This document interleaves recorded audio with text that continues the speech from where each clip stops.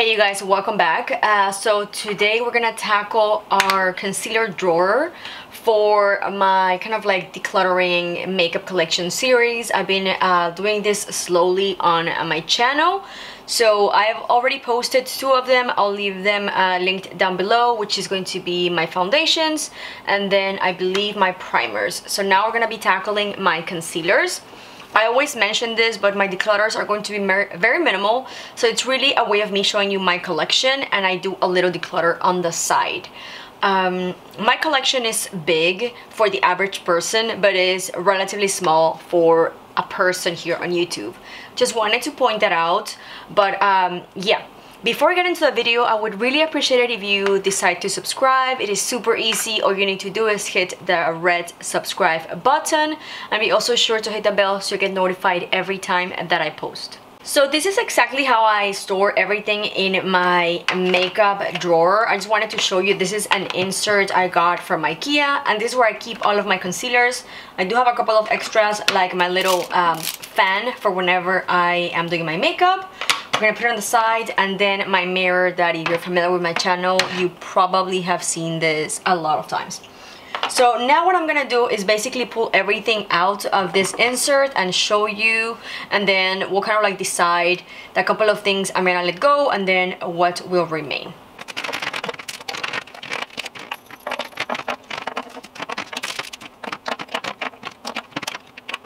So first off, I have this little foundation sampler from Lisa Eldridge. I'm pretty sure that all of these are very dark for me, with the exception of maybe this one. So I'm going to get rid of the rest just because I know I'm not going to be using them and they're just taking space in my drawer. Not that it's a lot of space, but still. So I'm going to be getting rid of this. And now I do have, surprisingly, because I got most of these concealers before I turned cruelty-free, which was a year ago. The majority of my concealers, which is this big bulk, whoops, are going to be all cruelty-free, and the only ones that are not cruelty-free are these three on this corner, or four if you count the two max. If you're new to my channel, I only talk about, showcase, and buy cruelty-free makeup. I did the switch a year ago. So anyway, let's start with the non-cruelty-free items. We've got this Lorac, very old product. This is the Professional or Perfection Concealer. This is way too old and a little too dark for my liking, so this is going to be immediately going to the trash. Then up next, we have another very old and also much darker than what I need right now. This is by L'Oreal, the Infallible Full Wear. Those two are gonna go to the trash just because they are pretty old. And then I've got here a touch Moonlight, I don't know, kind of like a concealer type of skincare. I honestly don't remember about this product. It's the Pearl. I'm going to keep it for now and I'm going to try it out. The color seems reasonable. Like it could probably be a little bit lighter, but maybe something I can make work. I'll try it out. If I like it, then I'll keep it. It's just a small sample. If not, it'll go in the trash. Somehow I've got these color correcting treatment from Dr. Jart.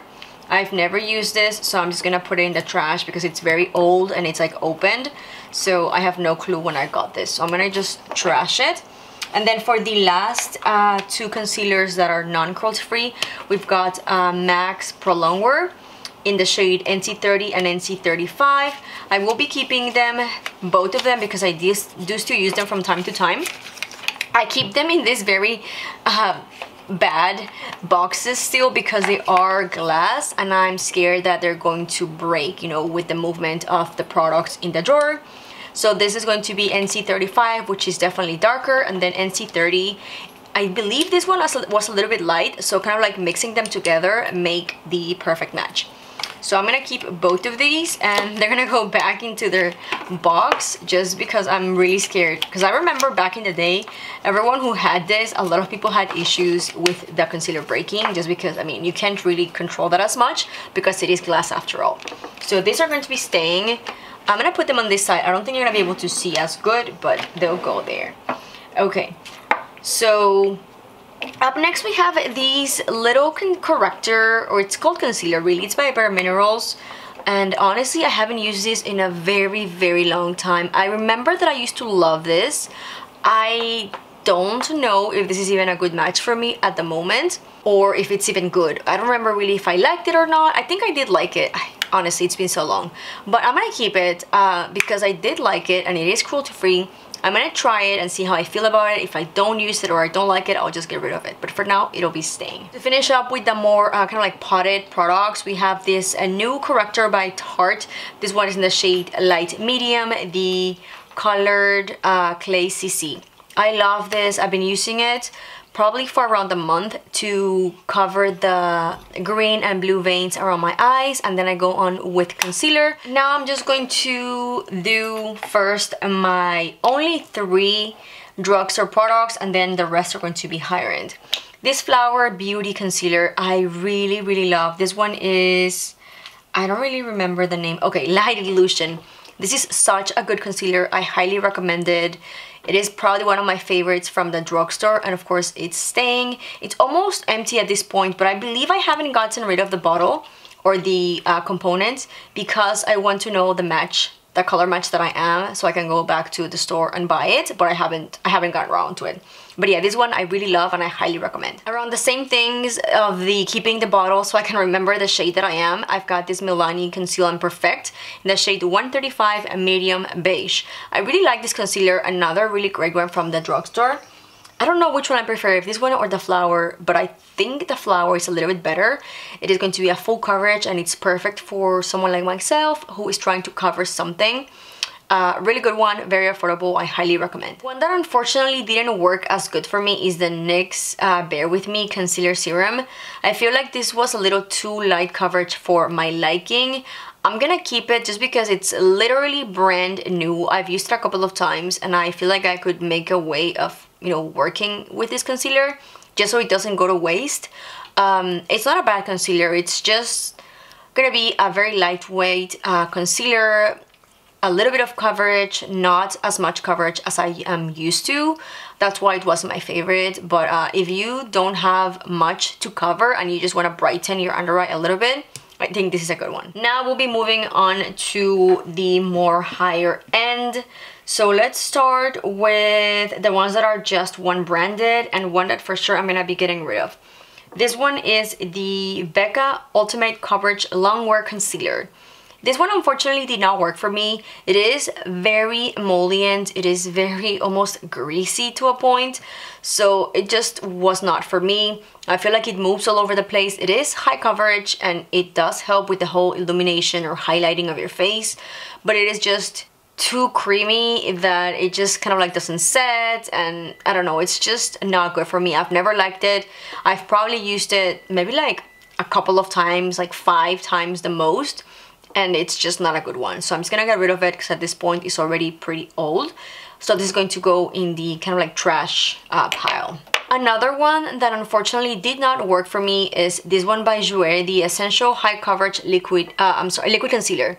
This one had a lot of hype back in the day on YouTube, but I feel like the color was really dark for me even when I got it, but Jouer back then I couldn't buy, but on the Sephora website, and I think I returned it, got a different color, different shade, and it still didn't work.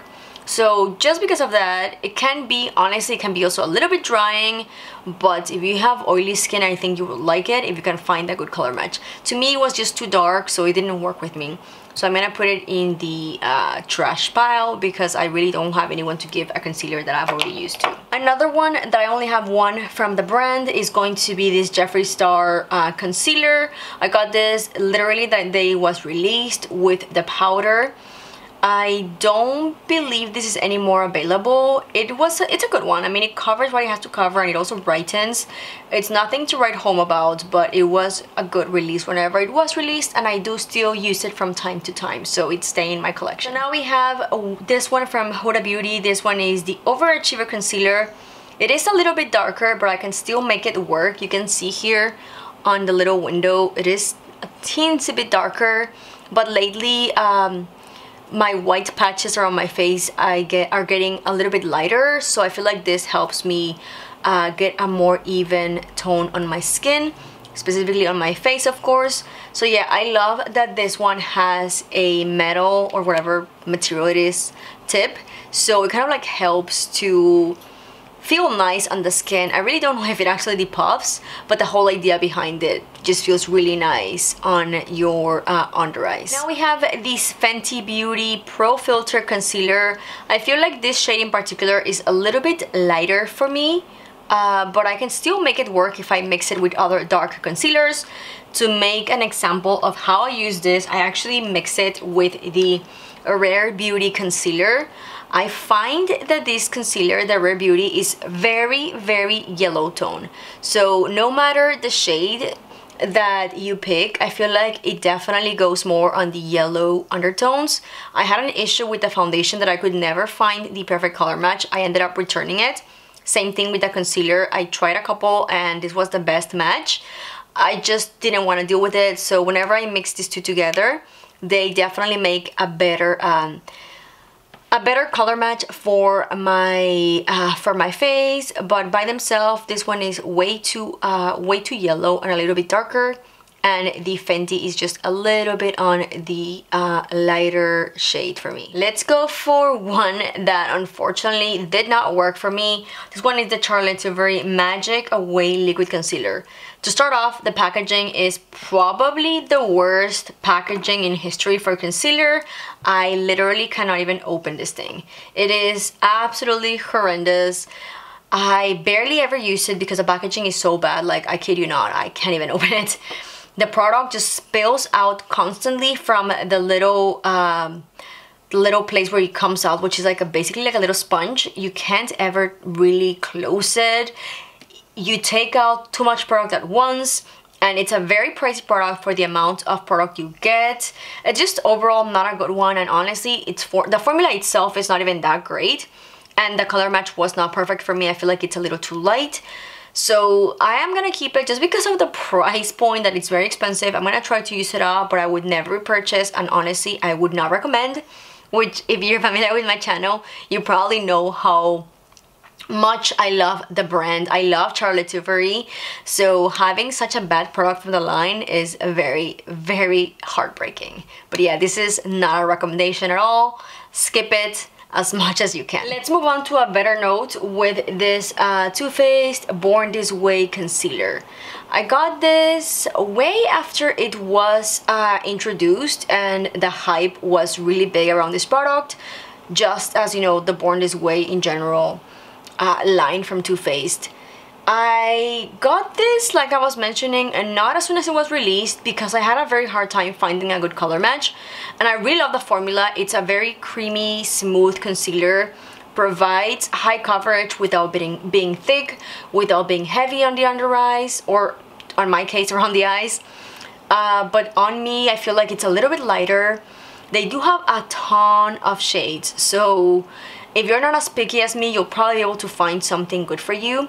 But I really love it. I wish they had a better color match for me. So I don't know if I would run and repurchase once this is done. But I definitely like it, and it's in one of my top favorite ones on all of my concealers. That could be another video if you want to watch like which ones are my favorite. But this one is definitely a good one. It is a little bit lighter, but I can definitely make it work. We're getting close to the end. Let's move on with concealer that I have two from the same brand. So we've got from Urban Decay the Stay Naked. I bought this as soon as it was released. It was released with a matching foundation, kind of like the same line of Stay Naked. This, I also had a hard time matching my skin, but it's a very nice concealer. It's going to be lightweight, but high full coverage, which is what I always look for in concealers. I got mine in the shade 50 NN, which ended up being a little bit dark for me, but this was as best as I could do. Even trying a different shade, this was the best option for me. So while I don't prefer the color match, I do really like the formula, so I'm gonna be keeping it. I'm almost done with it because I wanted to do the best as I could as to use it and not just discard it because of the color. And the wand, as you can tell, is very interesting. I feel like it's kind of like a little, like it kind of like cups your under eye to make it easier to apply. It's a really good formula and I do recommend it. I believe it's still available. I honestly have been super out of the loop with Urban Decay, but if it's still available, I highly recommend. And then we have the other Urban Decay concealer that it's actually brand new. I've never opened it. It was a backup and I'm very happy that I got this as a backup. This one isn't that, whoops, it's kind of like separating. Maybe I should have already used it. Honestly, I don't care. I love this concealer so much that I'm still gonna use it. It probably just needs to be like moved around. This one is the Naked Skin. This is my favorite concealer ever. I really love it. The reason behind that I have a backup, and unfortunately they took this one away whenever they introduced the Stay Naked. So this one was the Naked Skin and then they brought in the Stay Naked and took away this one.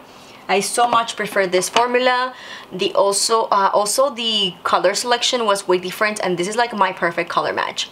So I don't know what happened that they decided to remove it. I know this looks pretty bad, but honestly, I don't care. I'm still gonna use it. It is brand new. I've never even opened it. So I think just like by moving it around, it probably just settled. As you can tell, it's like pigment. So just settled and it'll be good. This is in the shade medium light neutral. I really love this formula and I wish that Urban Decay brought this back. So now we have the very famous, very hyped and very raved about concealer. I feel like this definitely changed the game. This is the Tarte Shape Tape Concealer. I feel like a lot of people don't like this as much because it is of course a heavier concealer.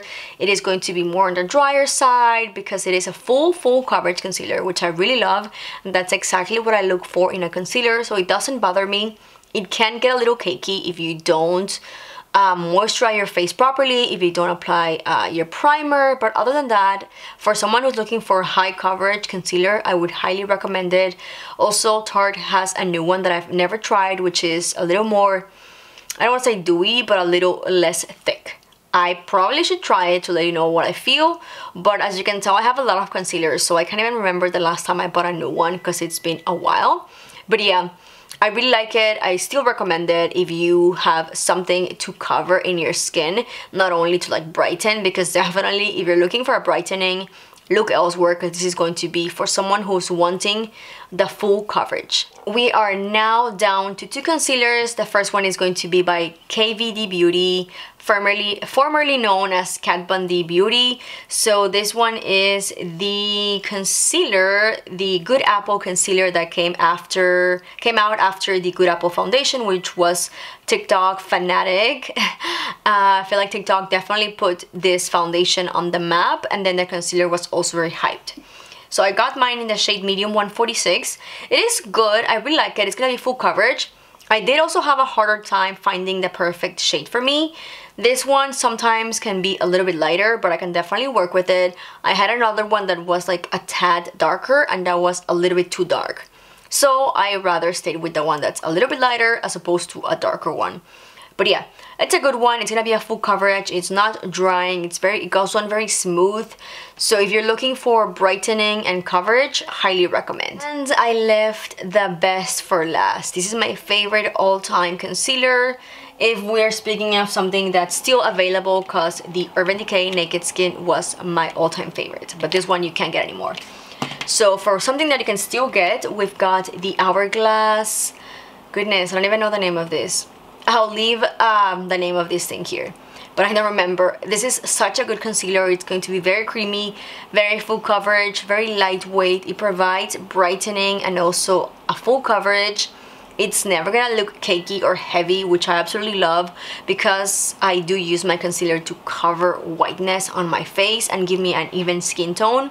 And I also really love it because, as you can probably heard from the full video, I have a hard time finding a perfect match to match my full face, and this one is one of those. One of the very few that matches my skin perfect. So this is definitely one that I will repurchase as soon as it's over or as soon as I finish it up, which is probably coming pretty fast. To wrap up this video, let's go ahead and show you together everything that I'm keeping. So starting from the Naked Skin all the way to the 2 Max, so a total of 20 concealers. I know it's very extreme, it's still a lot of product, but remember that this is basically just a makeup collection, and then I throw in a little mini declutter because realistically I knew I was not gonna get rid of many things. So we're gonna keep all of that, and then we are getting rid of 4 products. So 4 concealers, and then this smaller sample size of whatever this redness thing is. So 4 concealers, I know it's not a lot, but it's definitely something that was just taking space in my drawer and not really being of any use because I haven't touched these concealers in years and they just had to go. So I know it's not a lot, but it's definitely the norm on my makeup collection and declutters. So yeah, this is everything we kept. Thank you so much for watching. Like always, if you did enjoy this video, please give it a big thumbs up, and don't forget to hit the red subscribe button before you leave, and I'll see you on the next one. Bye!